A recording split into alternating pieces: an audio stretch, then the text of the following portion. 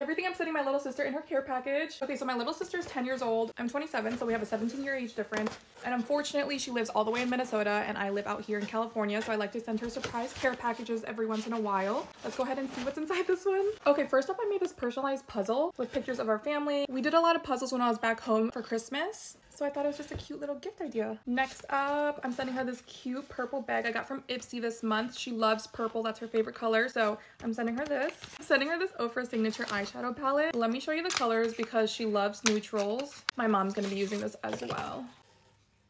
How pretty!